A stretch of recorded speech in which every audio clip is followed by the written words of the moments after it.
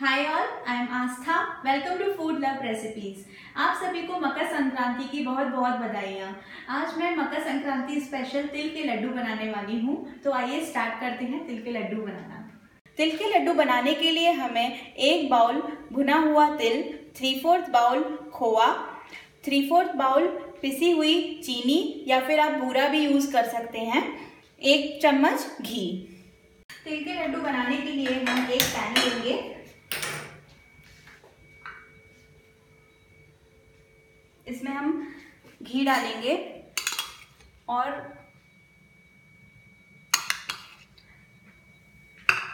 खोआ डालेंगे। अगर आप घर का बना हुआ खोआ यूज कर रहे हैं तो आपको घी डालने की जरूरत नहीं है। ये मैंने रेडीमेड खोआ लिया है, इसलिए इसको भूनने के लिए थोड़ा घी का यूज करेंगे हम।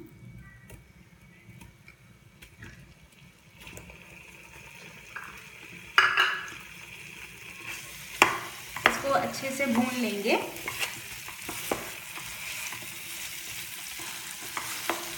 तीन से 4 मिनट के लिए इसको भूनेंगे। 2 से 3 मिनट तक इसको भूनने के बाद हम लोग गैस ऑफ कर देंगे और इसको थोड़ा ठंडा होने देंगे। तब तक हमारी जो तिली है इसको हम मिक्सी में पीस लेंगे। तिली हमारा पीस गया है, इसको हम एक बाउल में निकाल लेंगे। इसमें आप ड्राई फ्रूट्स भी ऐड कर सकते हैं।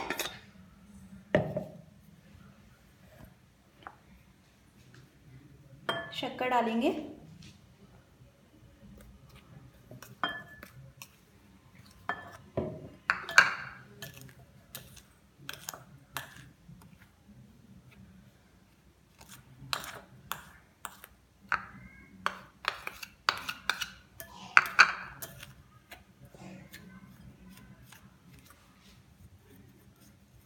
और फिर इसमें हम खोआ डालेंगे।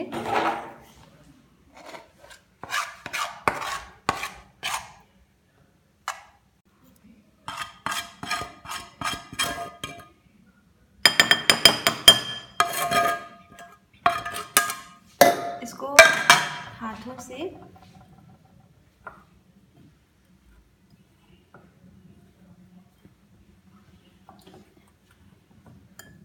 हाथों से मिलाएंगे। खोया इसमें अच्छे से मिक्स हो गया है। अभी हम अपने हाथों में घी या ऑयल लगा के इनके लड्डू बना लेंगे। जिस साइज का आप अच्छा लगे आपको वैसा आप बना सकते हैं। खोए की वजह से ये अच्छे से बाइंड हो जाते हैं।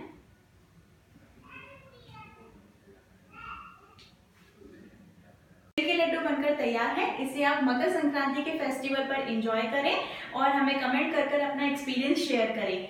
And wish you a very happy Makar Sankranti.